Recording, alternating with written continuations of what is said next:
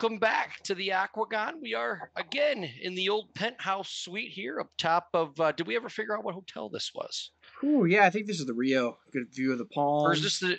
the? Or is this? Or it could be the new addition to your house. Oh, after we just fucking hammered that card last week. We had Oh some man. good picks. We had some good picks. Now listen, and I want to make sure that we are very clear on one thing. I know that we were heavy on Yari, and he did not pull off the victory. But there is no way in hell that you thought that the line was correct watching that fight. Great fight, but I'm just Max doesn't win it 9 out of 10 times. Both guys though. I mean, when you look at the after effects of that fight, both guys look like they are battered. Oh yeah. But a very good fight, nonetheless. And listen, if you're mad, if you're mad about the pick, you know what? I'm not going to hate you for it. Air your grievances. Put it in the comments. Tell me why it was a good thing, because I'm not falling for the light show on this one. I did not feel like I was on the wrong side. I felt like, listen, I got the guy at plus 500, and he's over here. He's getting his licks in just as much. Great fight. Has to be a winner, has to be a loser, but sometimes that's going to happen. But I still felt that was about as close to well, I did take a free roll on it because I took a free roll on my free Fox bet. Shout out to Fox Bet. Not a bad app, actually. So I got my money back anyway. But I think it was worth it. I don't know what your thoughts were, any takes on that one. No, I think we pretty much said what it was. I mean, 5-1, you got to take the dog in that situation. I mean, I think that was what 48-47. You got a dog 5-1 taking the former champ to the distance. This guy's got a lot of potential in Yair. I'm gonna love to see his next fight. I'm gonna be betting with him his next fight. I don't see anyone else really in the division that can hang with him, so it'll be fun. Very, very nice. Now, let's talk a little bit about this card here. They'll give the landscape, because we actually ended up needing to have a lot to unpack here. We have Vieira versus Tate. And quite frankly, at the first glance of the card, when, we always kind of wait till the one card is over and then we kind of start to do our research on the next one. I really thought I had to look, we had to find a gesture out of 30 clowns fighting to be very, upfront with everyone. But then I actually, and I want to point this out, Dave. Okay. And we were talking pre-show about this. I found what I feel are some gems on the prelims. Now, prelims sometimes, to me, and especially early prelims, and it's like fentanyl laced drugs. It kills people. Okay. Because there's just not a lot of tape on some of these people, especially now that we're doing shows. There's like underdogs will hit, then favorites will just look like they were, but you never know left from right, to be quite frank on it. So, but I do think I have a couple of good things to give the people here. Now, I want to let's just get into it and start unpacking this one. So for me, the first one that I want to talk about, and I haven't placed an official bet, but sometimes me and Dave like to go conspiracy theory on these, and I think we have something here. So we have Pinheiro versus Sam Hughes. Now I'm gonna give you the line as it opened, and I'm gonna give you the line as it is time of taping, which is Tuesday the 16th. Pinheiro opened up at negative 185. Hughes opened up at a plus 160. This line currently sits, first fight of the night, by the way, negative 425 for Pinheiro, and Sam Hughes at plus 320. Now, I have a couple of takes here. And for me, I think that like Vegas the reason that Vegas is the way it is they know if someone stubs their fucking toe, breaks up with their girlfriend, like they have inside people in these gyms. I swear they do. Their outreach and resources are more than what the public eye thinks. You know what I mean? There's big money in this, and they're the ones fronting it all, if you really think about it. So, they want to make sure that they're on the right side. Now, there is rationale. They want action on both sides. You know what I mean? In football, there's teams like let's just take like Ohio State or Michigan with big fan bases. So sometimes they'll place them as a favorite, even though they're not, because they know they're going to get a lot of action on that side. There's situations that happen, and there's a lot of one-offs. But let me bring us all back down to planet Earth here. This is the opening fight on a prelim, and there was that much movement, which means one of two different things. Someone either, Exhibit A broke up with a boyfriend or girlfriend, or stubbed their toe, or there was some sort of undisclosed injury that the public doesn't know about that Vegas does. Or a hell of a lot of sharp money has come in, and we know that this is a cupcake, a layup that was totally progressed just to progress Pinheiro in her career as far as fighting goes. I don't know which one we're landing on this one. But to me, it's very interesting to see that much line movement. And you look at negative 425 and you're like, that's a lot of chalk to lay. But you have to ask yourself, why did it move that much for such a perceived meaningless fight? I mean, it doesn't seem like the betting a mecca of the UFC in 2021. I don't know, Dave, you like the conspiracy thought process. What is your take on Well, this? word on the street is Yanni the Greek has a big old bet on our girl Luana, but no, just kidding on that one. But it has to be some sharp money. These casinos, these sports books, they do not want to have, get middled or hit anything crazy like that. So it had to be a lot of money that they really respect moving towards our girl Luana here. I can't see any reason why it would besides that. I mean, Sam Hughes is a tough girl. I mean, she lost to, you got Tisha Torres and then Loma that's also fighting on this card, which is a tough chick. So I don't know. I don't see why they're not giving her any respect with this line, man. There has to be something that we're not seeing. Maybe something that will come to light once they start doing the press days, the media interviews, all this stuff. Maybe she'll spill the beans a little bit on what's going on. But right now, that line movement doesn't make much sense to me. I'm gonna tell you what I'm gonna do with this one. I'll give the people this. This is where my head's at. If I didn't know all the backstory or where the line had opened up and everything like this, of course you don't lay 425 chalk on I would say, for lack of a better term, a no-namer, right? Right. But because of so much movement in one direction in this early of the first fight on the card, that negative 425 now looks appealing to me to parlay. I haven't figured out where I'm going to place the parlay or what I'm going to do with that. But to me, it's almost I can't not have it on a parlay for this card. So that's going to be what I'm going to recommend to the listeners/watchers. And let me know I would like to hear what other people have to say too. If you're watching this, comment on why you think that line would move that way. If maybe someone has information that we don't, but that is some crazy ass line movement that I mean, we've been doing shit. I don't even know how many shows we've done thus far. And I don't think we've seen something like this, outside of maybe a late replacement or something like that, but not two of the same fighters with no real information as of to why. So that's another interesting one. Now, number 2, I'm going to give us a couple of statistics on this one, and this is going to be an actual. To me, I think it's the most painfully obvious prop bet that I maybe have ever seen, and maybe ever will see. Hopefully, I'm not wrong, or I'm going to look like a complete idiot. But listen, sometimes you got to ride into the sun, Dave. So we have Shailene. I'm not even going to try to butcher his name. Nerdabaki versus Sean Soriano.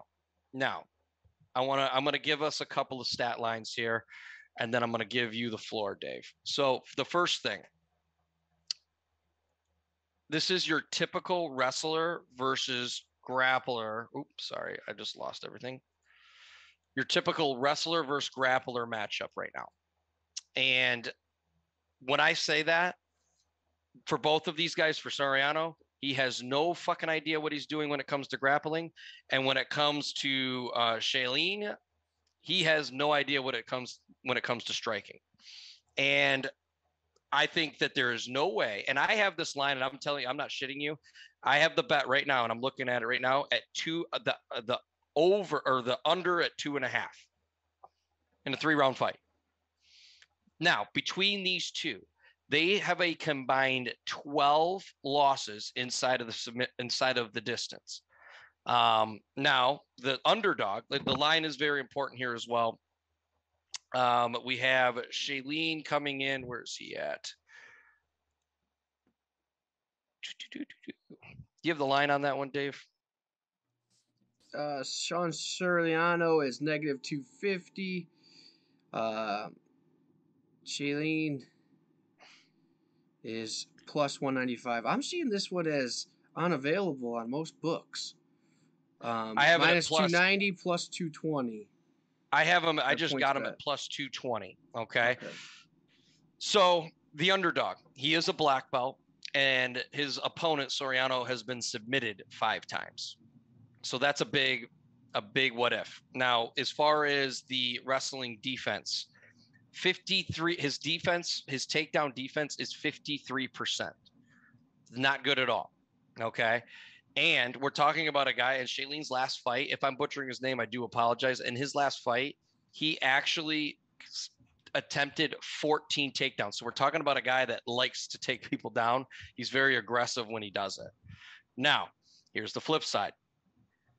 Shailene, when you talk about, well, why he's in the UFC and he has no idea how to strike, I literally think, without actually knowing it, that he has the worst striking defense in the UFC at 26%. I don't know if you'll see it worse than that. 26% striking defense. Both fighters have suspect gas tanks. Both fighters have a significant amount of losses, 14 between the two of them, to be honest. And of those 14, 12 of them were inside the distance. And we have 2 fighters that are one-dimensional and don't know what they're doing. It really comes down to whoever gets the other's game plan down.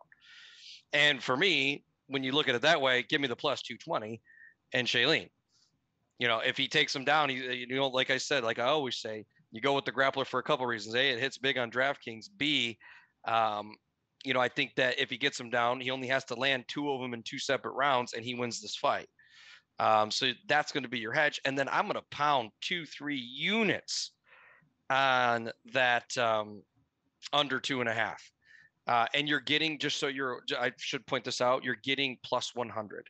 So you're getting even money that this thing doesn't, you got to lay a few minutes in there, but for me, I don't know if there's anything that screams more obvious. What's your take here, Dave?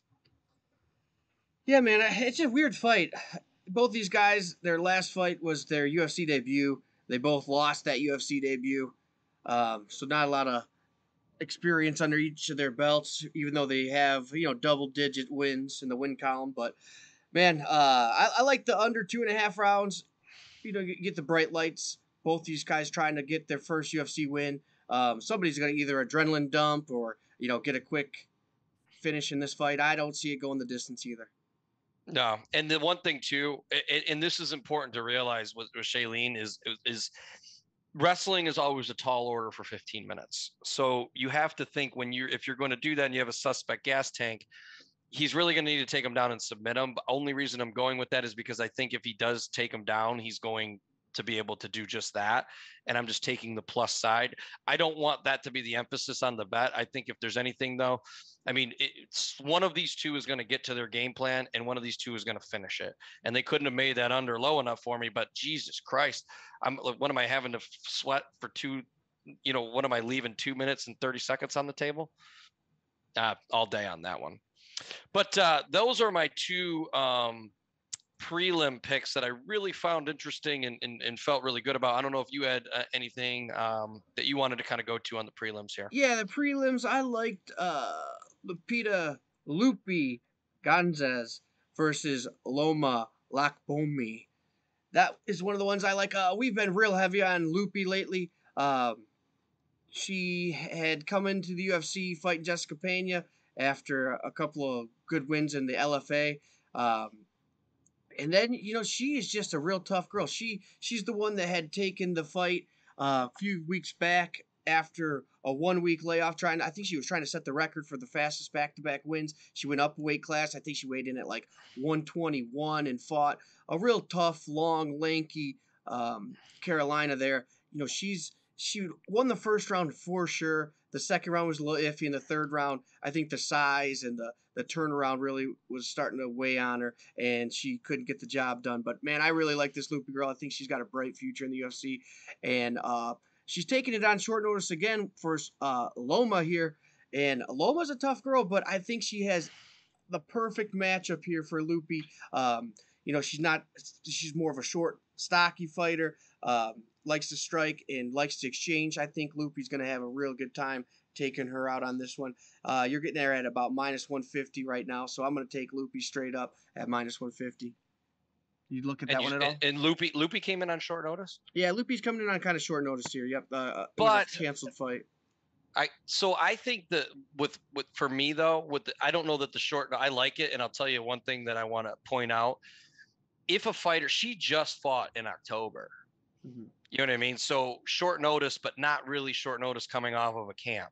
You know what I mean? Regardless if that camp was short or not, if she stayed consistent in the gym right after, which you would have to imagine that she did, maybe it's to avenge a loss. I mean, you're just talking about where someone's mindset goes. Mm-hmm. But to even take this fight this quick, I mean, you'd have to think that she knows that she was staying ready.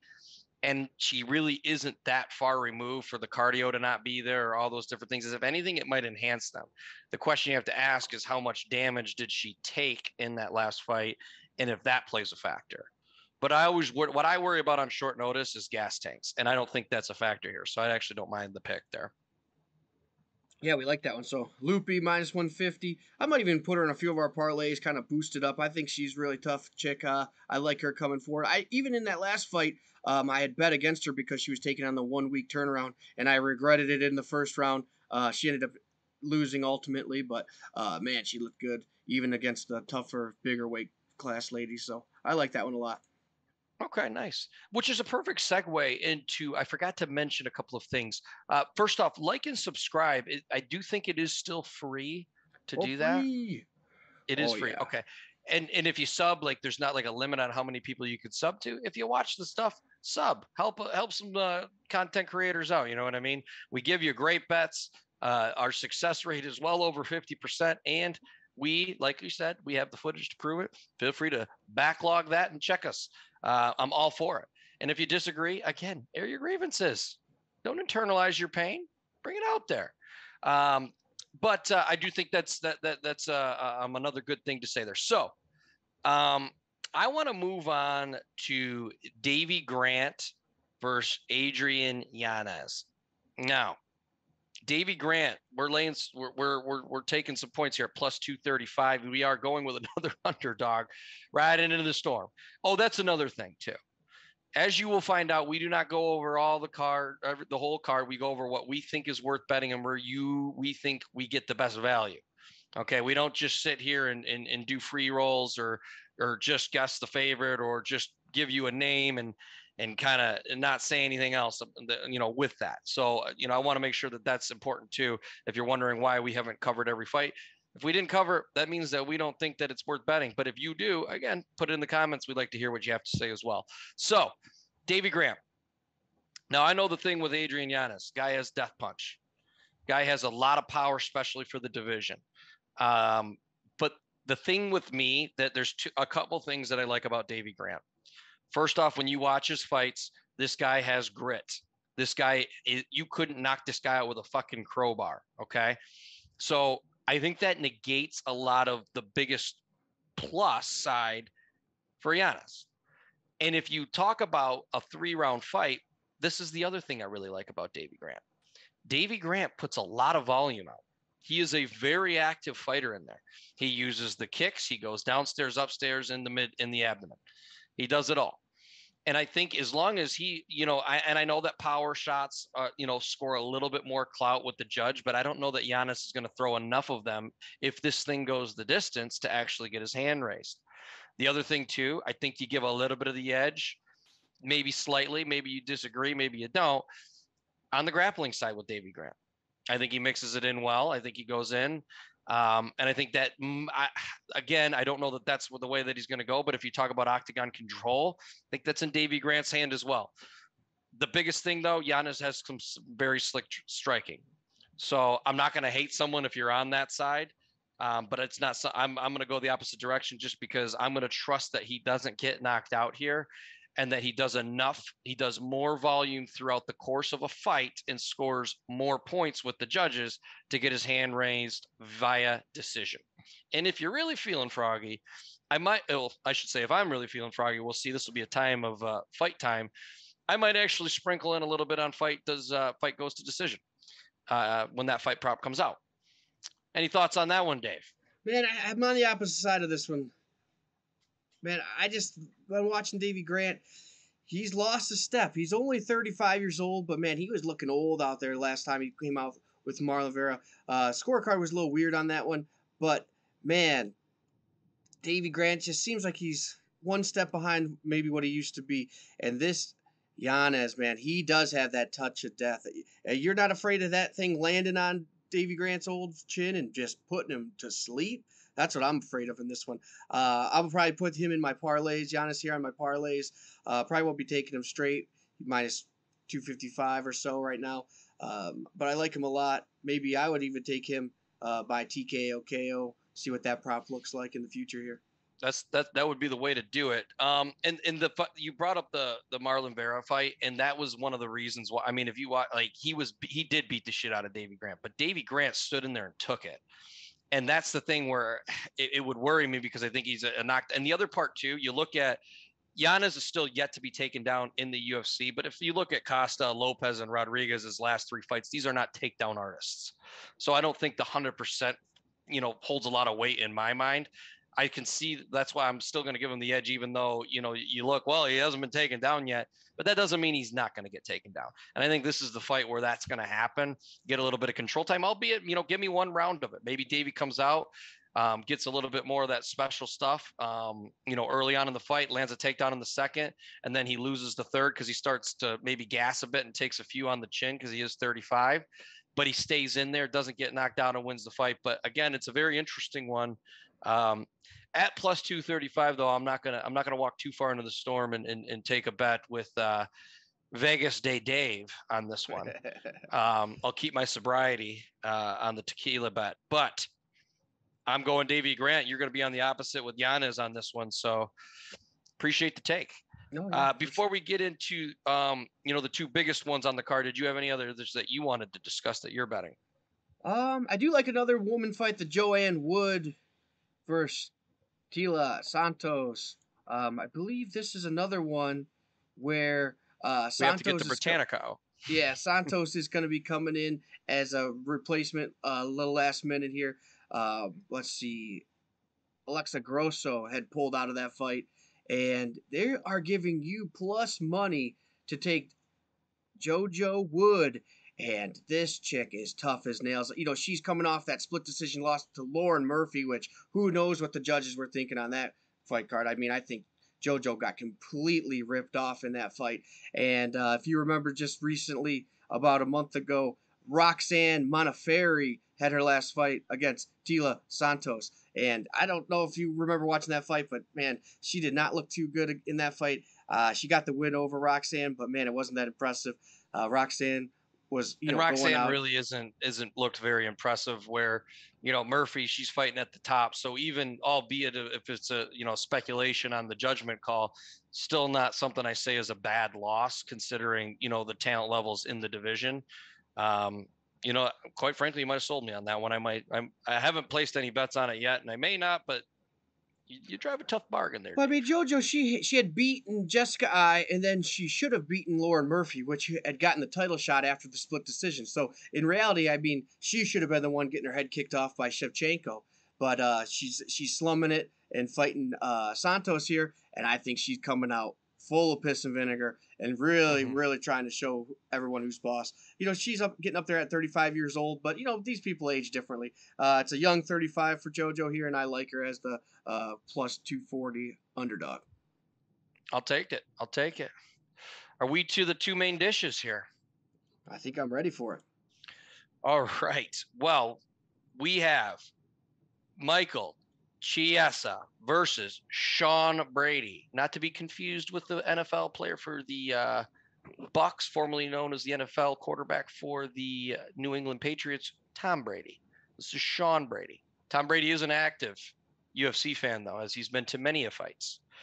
So the line, as of the time of taping, you are getting plus money if you go with Chiesa at plus 135.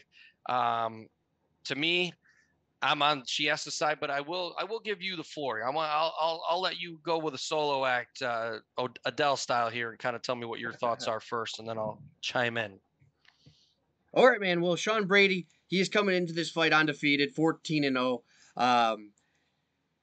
He's the guy, you'll know him if you see him. He's got that big old demon face on his back. That might kind of jog your memory a little bit. Big old red demon face on the back. And, he gets Yeah, he's people. got like the devil on his He's back. got the It's like devil on his back. Yeah, he's a good fighter. This is a big step up in competition going up to Michael Chiesa here. I've seen Sean Brady get into some weird positions on the ground that these lower level guys that he's been fighting will let him kind of slip out of it or get by on being a little bit out of position on the ground. And then this is where Michael Chiesa's experience is not going to let that happen, man. I can't believe he's a dog in this fight. The experience that he's going to be bringing to this fight, I just don't see why. I think he's going to be getting his first loss. That people love Chase, that they got him in the broadcast booth. That I think he was the favorite when he had lost to, was it Vince Luque, his last fight out. Was that which Luque? we called that loss. Yeah, we did call that loss. Luque's the top tier guy, but Chase is like a number 5 in that division, solid gatekeeper. I don't know if he's ever going to have a title run, but man, real tough guy in that division. I just don't think Sean Brady's ready for this kind of talent level. I'm taking Chase at the plus 135. That's crazy money for me on a big name like Chase. Now you talk about the devil tattoo. Think about the church bells you got to have to go into the tattoo artist and say, just ink me a devil life size on my back. I mean, you have to at least feel that you are a badass. You have to feel, and real talk, like that Jesus Christ himself could not fly down on whatever ark the Bible has him on and give the victory to his opponent. Like he feels that way. Okay. Right. Now let's talk about the optics. Sean Brady, big, heavy hands. He's a striker, right? He'll go in there and hit you. Definitely not something I want to see Chiesa get in a firefight with. But I think that Chiesa is a very good game planner. I think he has a very good MMA IQ. And I think that he is durable. So I think he is going to take some shots in this fight. But I think ultimately he's going to win via octagon control. He's going to stay out of that range. He's not, I would hope that he just doesn't sit in there and let this guy fight at range and just land some bombs on him. I don't like the amount of volume that he throws. I don't really like the amount of volume either of them really throw, to be quite frank. But I can see Chiesa has to be willing to commit to the grappling in this fight. And if he does, I think that's the path to victory. Give me the plus side. That's why I'm going with Chiesa, because I think that he's going to be able to do it. I think, and listen, Chiesa hasn't had a terrible run. I mean, prior to losing to Luque, he won his last 4 fights. You know what I mean? And 3 of those 4 went to the decision, and then one of them was a submission. Submission is good. Going the distance is good. It shows durability. And for me, I think that these are all things where I'm comfortable taking the plus side. And then you got to talk about the step up in competition. If you're fighting lower level competition, it's not that hard. So, you could be very talented, but it could be what for lack of a better term, a shock to the pool when you get in there with someone that's a little bit eons above the IQ that you've been facing thus far. And that to me is going to be the tail of this tape. As far as Chiesa, but I am looking forward to this fight. I think it's good to see Chiesa being pretty active as of late. And, I'm interested to see what he has to offer out there. Yeah, I'm excited about this one. For sure. Now we're to the main. We're just trucking along on this one. So this is going to be a good one. All right. We have Vieira versus Tate. I'll give the line here. Miesha Tate plus 105, getting the plus side. Vieira at negative 125. Dave, where are you going on this one? Man, I was hitting that Miesha Tate line early at minus 120, thinking that she was going to be going maybe minus 200 by the time fight time came. Now I'm seeing it move to plus 105. I'm going to be taking some more money and putting it on Miesha Tate here. I love everything about this fight for Miesha. I think a little bit of time off did her good. She got her head right. She came back, got a good win over, somebody that was on their way out. But the way that this fight is lined up with it being 5 rounds and our girl, Kaylin Vieira, having a real hard time wrestling versus her last opponent, Yana Kuntsishaya. I tried my best on that one. You did. You did a good job. I know that Tate's experience is going to really be able to let her pick her spots, put some grappling pressure on her, and really use that cardio that Miesha Tate's kind of known for, to kind of win fights later, maybe in the 5th round, a la Holly Holm fight. She didn't get knocked out by Holly Holm. She didn't get beat, and she choked her out in the last few seconds of that 5th round. I'm thinking the gas tank's coming into play. I don't think Vieira's going to have what it takes to stay competitive all 5 rounds. She's not going to be able to finish Miesha Tate. She's one of the toughest chicks in the division, and you know that the UFC didn't bring Miesha Tate back to give her a killer on her 2nd fight. Everything's propped up for her to win this fight. I don't see why this line's going the other way. Maybe some people in Vegas are putting some crazy bets in because Tate's getting a little older and they know that she had the layoff, but she came back better than ever. I think her training partners and her camp's going to be really good and get the win on this one. Miesha Tate looked really good in her last fight. And like, this could be like that resurgence that I can get behind. The other thing too with Vieira, I mean, and I don't know why Sharps would put money on her. She hasn't exactly been extremely active. She's only fought once a year dating back to September of 2017.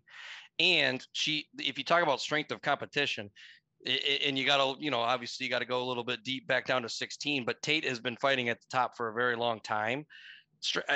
I mean, she's lost 2 of her last 3. I would say the only quality win is Eubanks for Vieira. And, outside of that, I mean, you still look back, it's 2 out of 3. Right.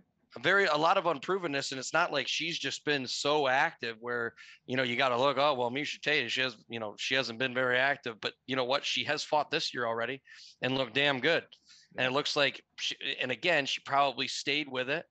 Very active, riding her high horse, and I think that this is part of that resurgence that you might see. And it's always, it's a make or break, obviously, for Tate. She has a lot at stake with this. I would say actually both fighters have their back against the wall because I don't know. I mean, with them doing cards every weekend, maybe not so much. But if you're talking about a fighter that only wants to fight once a year, and now your 4-fight look back is you've lost 3 out of 4.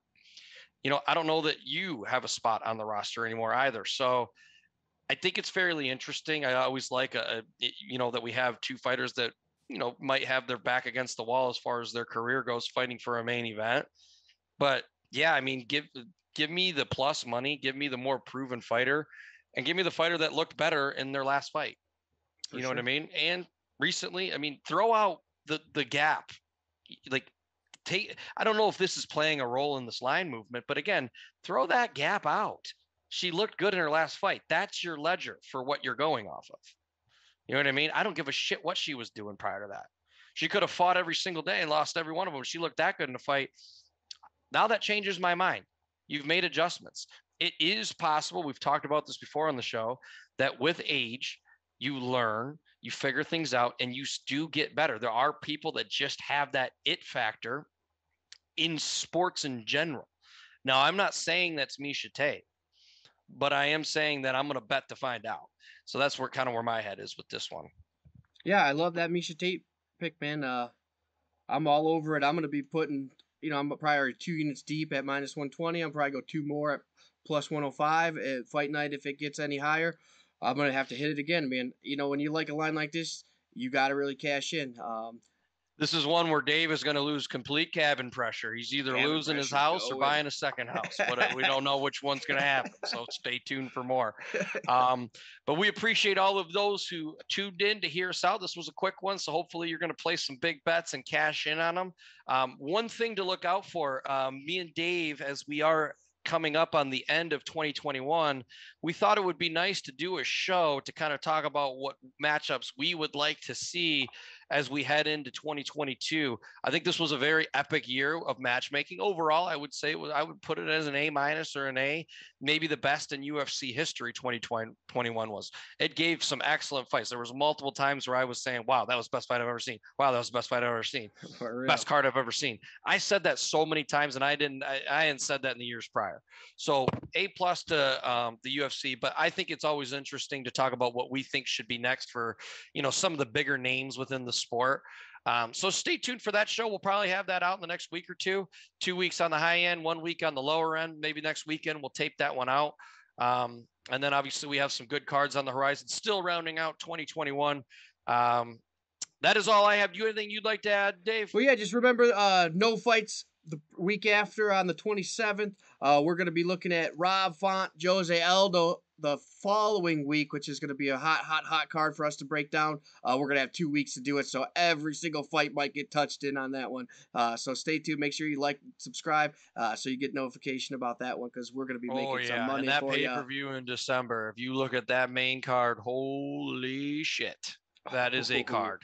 I can't wait for that bad boy. We're going out with fireworks, as the UFC is accustomed to doing, before Dana White takes his little sabbatical moving into the next year. But as always, please like, subscribe. It's totally free to you. Makes us really happy. Maybe we'll be back in an actual hot tub here shortly. But until then, stay thirsty, my friends. Stay positive and test negative.